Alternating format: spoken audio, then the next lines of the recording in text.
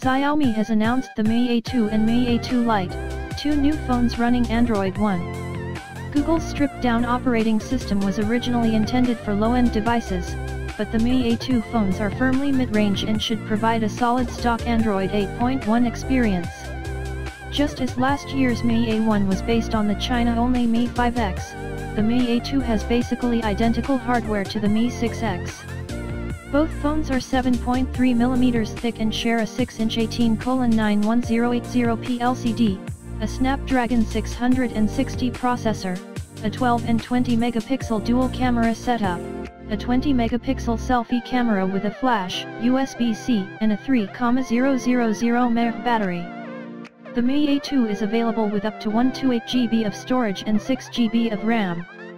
The Mi A2 Lite is a smaller and cheaper variant with a notched 5.84-inch 19:91080p LCD, a Snapdragon 625 processor, 12 and 5 megapixel dual cameras, a 5 megapixel selfie camera, a 4,000 mAh battery, and micro USB charging. It's 8.75mm thick, with storage maxing out at 64GB and RAM at 4GB.